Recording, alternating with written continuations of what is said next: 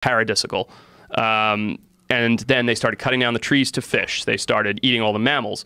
And what actually happened is because they were so remote, the middle of the ocean, nowhere near South America, nowhere near anywhere else, they cut down the last tree.